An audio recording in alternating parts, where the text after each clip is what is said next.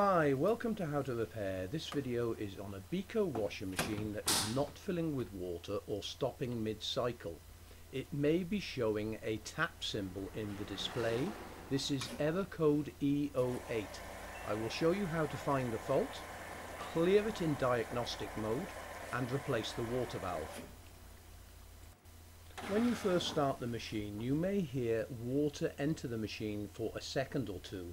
This does not necessarily mean that both water valves are working. One water valve might be opening and then it pumps out and then goes into the fill cycle, but no water is going in. After a while, a tap symbol will show on your display. This normally means that there is no water either getting to the machine or one of the components has failed. When you go into diagnostic mode, you may see E08 showing in the display. This is the water valve error code or related faults.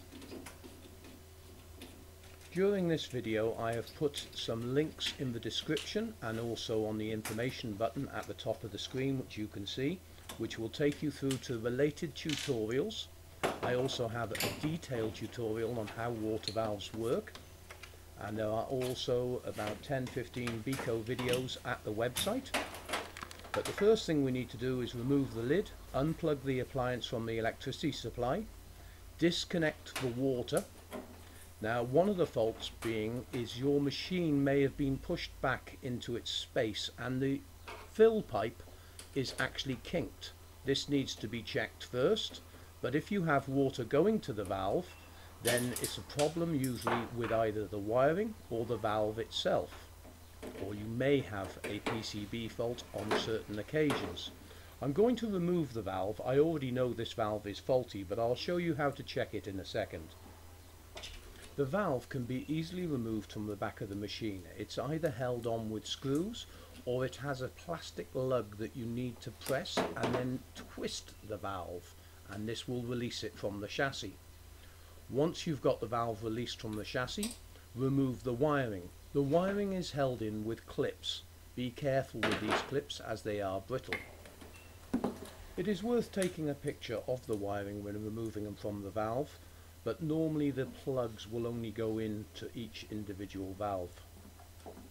Now, the water valves are controlled with electronic solenoids. These solenoids should have a field when put onto continuity on your multimeter. The one on the right is faulty. This is a new valve, and I'm just showing you we've got about a 1200 reading. Now we'll test the valve that we just took off. The one on the left has a field, although it is quite low. But the one on the right is open circuit. This is the faulty valve. So we need to replace the water valve. All these water valves can be found at the website, and if you can't find your specific valve for your machine, just send us an email, and the links are above and below, as I said in the description. When fitting the valve, make sure you don't kink the hoses. Replace the wiring, and then it pushes back and twists into place, or you have to hold it in with the two screws. At the website there are lots of tutorials on Beko washing machines, including all the error code list. Also videos on how to change motor brushes, pumps, door seals, etc.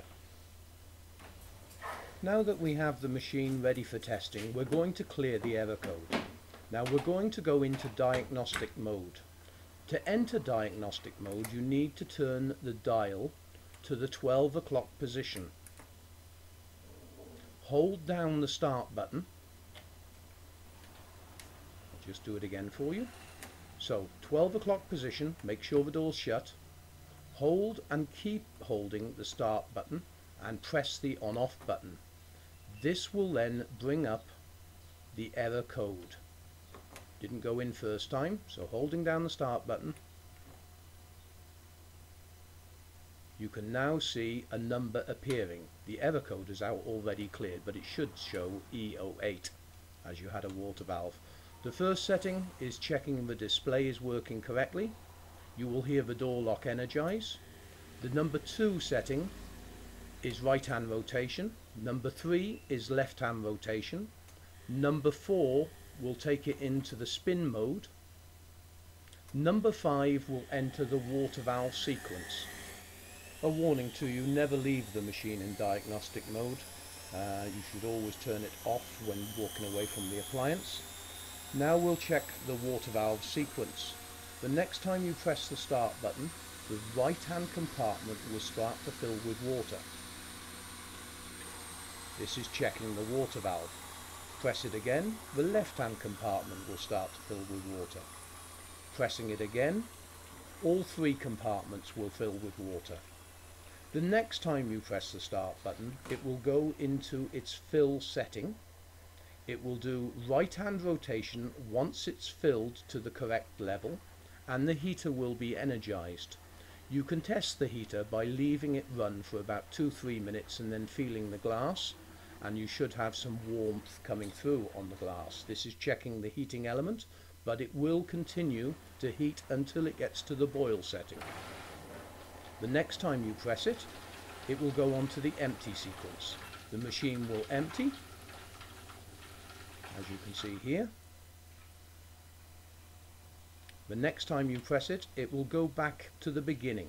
At this point you can press the off button, and now after a couple of seconds turn it back on, and it has cleared the error code and ready for use. There you go. I hope you found this video helpful. Please remember you can support the website by always donating to us and buying us a beer, and there are hundreds of other videos on domestic appliance repairs at the website. Thanks very much indeed for watching this video.